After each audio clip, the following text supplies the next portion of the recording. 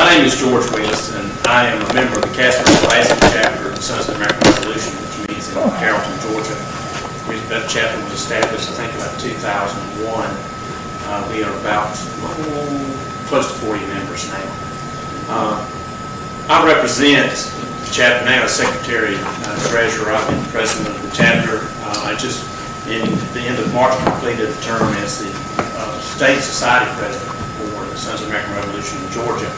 And some things there that I'm going to talk to you about that in general, and some local projects and things that we're trying to do.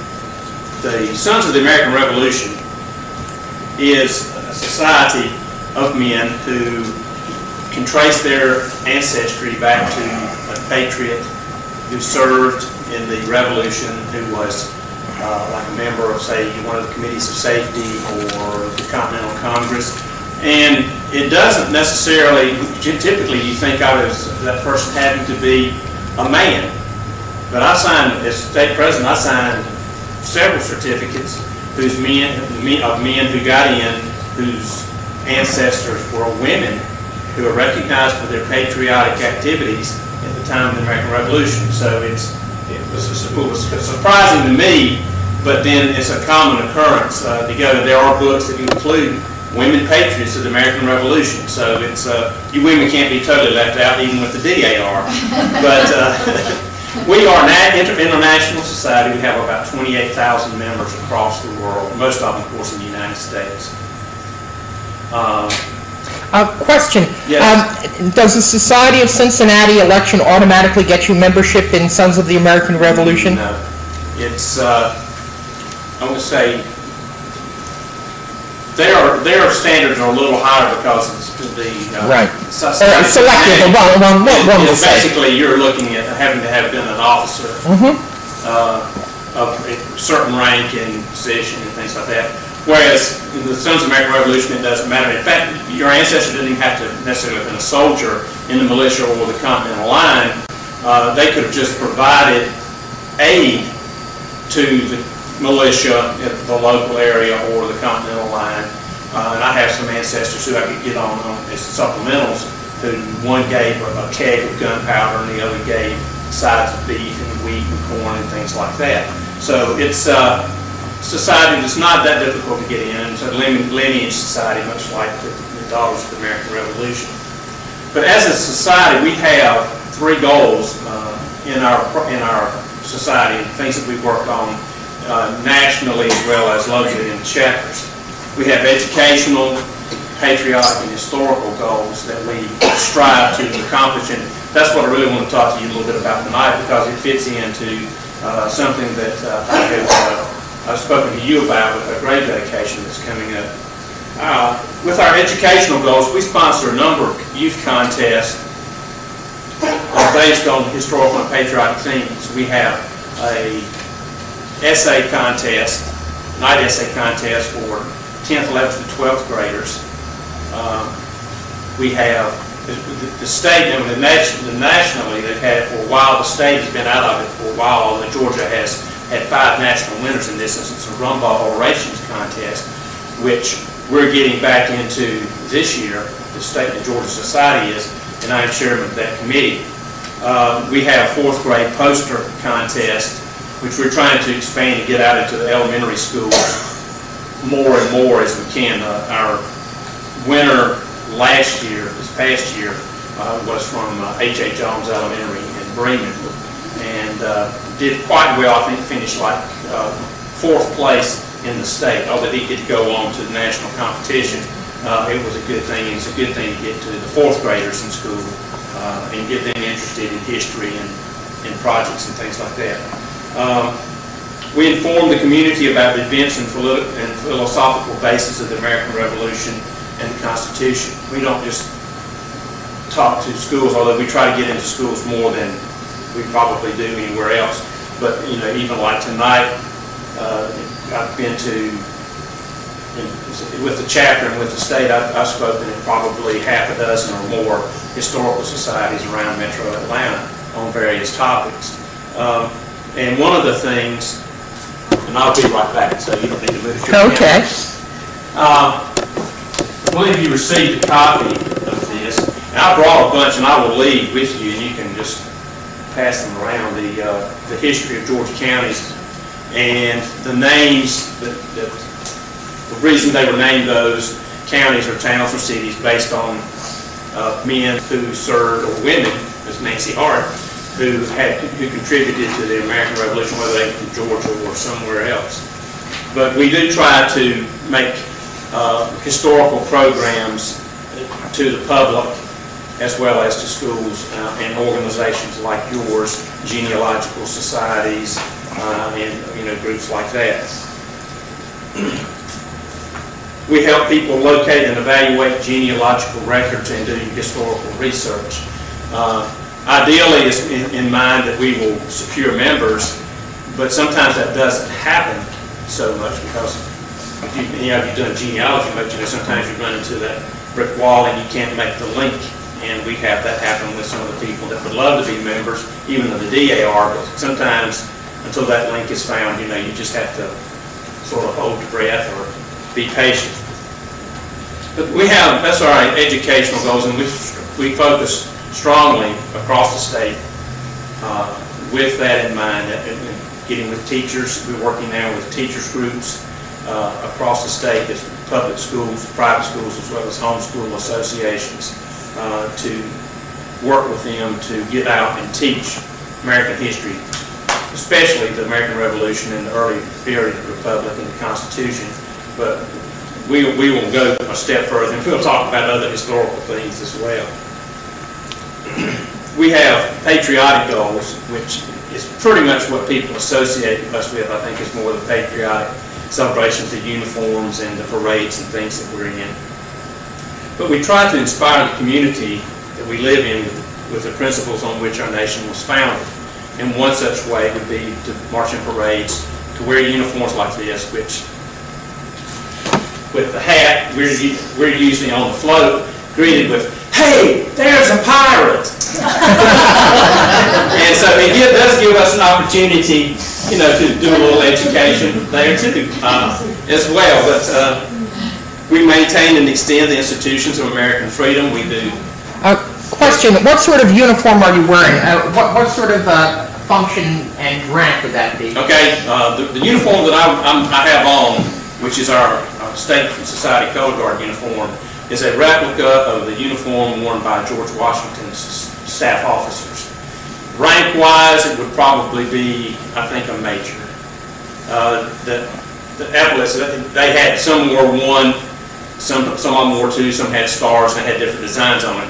So without getting into all of that, we just chose the two epaulets because it looks better, I guess. But basically, it would be basically like a major in a Washington staff. But the colors are pretty much true. I think the uniform looks like Washington had on is almost like this. It's probably maybe a little deeper blue, but this is it. I'm curious, for field soldiers, what would their uniforms look like? Would they be very non-uniform? Pretty much, yeah, not much uniformity at all. Even in the Continental line, we typically think of a coat like this, knee breeches, maybe not the waistcoat, but they came in all shapes except for some regiments. They had a more particular uniform. But then you get out into some of the ones like my patriot ancestor from North Carolina, 10th Continental Line. They had a white linen suit that looked almost like buckskin with the fringe and everything. It was not a uniform like this. But he was in the Continental Line. And in the militia, they wore whatever they had. And sometimes it was pretty much nothing but rags and things like that. But yeah, there was not much of a uniform other than Washington's staff, Washington himself, and some of the bigger armies probably under like Nathaniel Greene and Israel Putnam and a few of those gentlemen like that. We help to carry out the promises expressed in the preamble to the Constitution. A lot of the things that we do programs on Constitution Week, Veterans Day. We wish we could with the 4th of July and Flag Day and some of those at the schools, but we do participate in things in the community and make awareness there. We provide recognition for public service. Our chapter is particularly been active there. This past year, the society, the National Society, has a fire commendation medal for firemen, a law enforcement commendation medal for police, law enforcement, and a new one, a commendation medal for EMT people. This past year, we gave Douglas County and Carroll County medals, I think all total about 8 medals to firemen, police or sheriff, and EMTs for exemplary service in the line of duty. And they were all nominated by their superiors in those positions. And it's something that we're proud of and try to stress more and more, that we recognize people for what they do. We honor and respect and support veterans. We have lots of things to do with veterans. We have members who take things to the veterans hospitals. We try to include veterans with the outings that we have. We have an SAR-DAR dinner in December. We have an SAR-DAR picnic in Carroll County, and we try to get veterans to come and go there and get them out of where they are. Not necessarily in the hospital, but like in the nursing homes, or a lot of them, especially in this area too, stay at home and are taken care of by family members, and we try to get them out as well. The last area of goals, and the one I want to focus a little bit on because of what's coming up, is we commemorate, it's historical goals, and we commemorate and provide memorials to people and events of the American Revolution. On June the 2nd, and I have some sheets here, I'll pass these around, we're going to hold a grave marker dedication ceremony for William A. Goggins, who's buried up at Bethany Baptist Church just north of Tallapoosa. One of the projects that the state has undertaken is to mark the grave of every Revolutionary War soldier buried in Georgia. That's part of it. And then the other is to see if we can find others that have not been designated or have not been marked. Goggins was a soldier, I guess from going to his biography, he was probably about 16 years old when he joined one of the units in the South Carolina militia. Within a short time, he was engaged in the Battle of Kings Mountain, South Carolina, where he was wounded. And he continued his service. We don't know sure exactly how long his service, but he was wounded at least twice more in conflicts with the Tories. Once he was wounded with a blow with a broadsword on the head and left for dead on the field of battle, and he survived that. After the war, he moved to Tennessee. He eventually moved to Alabama, and when his second wife also died, he moved to this part, at least I say this part, it was Carroll County at the time before the boundaries changed, to live with one of his sons in a tract of land just, I think, about 5 miles north of the downtown area of Tallapoosa. He lived to be 94 years old. It was I think they called them road commissioners. At the time, he was a road commissioner for Carroll County. He was apparently a very religious man and an devout Baptist, and was recognized in great tribute in his obituary, which is in the Jacksonville, Alabama newspaper, dated June 8, 1852. And I'll only read just a very small part of it. Let's see.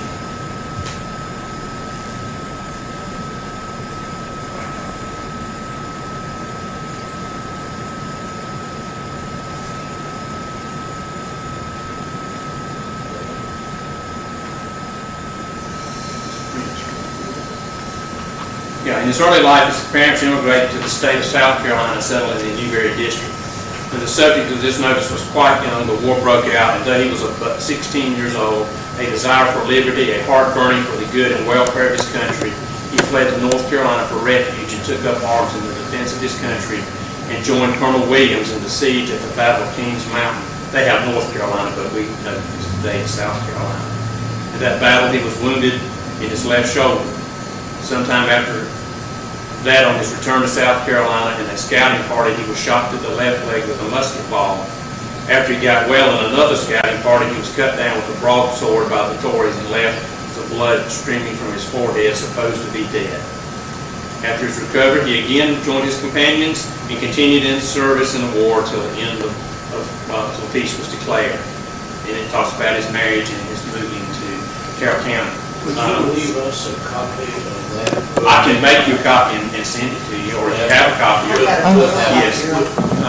I'd like to recommend him for our museum, as he was in Haralson County most of his time, wasn't he? Well, it was Carroll, which became Haralson after his death, yes. Right. But, yeah, I mean, y'all can still claim you will let you go. But it's been like this that we look for to show the wide array of service that was rendered to this country as it was being created. I'll talk a little bit about the ceremony, but we have written by men actually some women, their wives, in the Sons of the American Revolution. It's a 2-volume series called Georgia Revolutionary Soldiers and Sailors, Patriots, and Pioneers, which has, not all, the soldiers, Revolutionary War soldiers, buried in Georgia and roughly where they're buried, which is not all of them, because some of them are not in here. I mentioned that we have this for sale. If the group or even the library would be interested in purchasing these, we have these for, we have a special now for 2 volumes for $50. And it's a good addition. We have had, I've already gotten comments, because I don't know why they put my name on the plate at Eagle Omisson. I guess because I was the one that presented it for the chapter. But I've had people call me saying that they found some Revolutionary War ancestors, but it also helped me make some links in genealogy. I'll pass each one around so you can take a look at that. But on June the 2nd, at the grave marking for Patriot Goggins, and invite you to all come, and I've spoken about your participation in that. Hopefully you would read with the local historical society. But it's a pretty big to-do, and I think we're expecting our vice president, the chapter vice president, has spoken to a number of people, especially Alabama Goggins, and it looks like we may have a really good turnout for this from Alabama and Tennessee and Georgia. Haven't been able to get much contact with people in South Carolina. But we will have our color guard with colors. Our vice president, he has about 30 colonial flags, and we've made flag staffs for them. We have them, pipes you drive into the ground, and we have like an avenue of flags that will lead up to the thing. Color guard, there'll be a few short speeches, proclamation, working on getting the chairman of the Haralson County Commission to present a proclamation. Somebody in the family will at least give a brief biography of Goggins. We'll have the dedication of the marker, which we secured a marker from the VA. The one Bethany said they wanted a marble that was flush with the ground as opposed to the upright marker. And we'll also have a bronze SAR Patriot marker that we will put there as well. We'll have a militia unit, Revolutionary militia unit with fire and musket salute. We have bagpiper. We may have 2 bagpipers, in fact. And we will also have a bugler, I think, from, I can't remember if he's from Haralson County High School or Bremen High School, one or the other. We'll play taps at the end. And then we'll have, in the process, we'll also have different groups, SAR, DAR chapters, historical societies, and other groups to present wreaths in honor of Goggins as a patriot. And that's pretty much what things that we try to do. I think we do more for all of the goals that we have, and a great dedication, and probably maybe anything else that we do. We did one for Thomas Hilly down in Burt County last April. We had close to 200 people, most of them family members, came from 8 states. We got one SAR member, but the good that we did for the family and drawing people together in the community was a good thing, because it brings recognition of a period of history that this part of Georgia wasn't settled yet.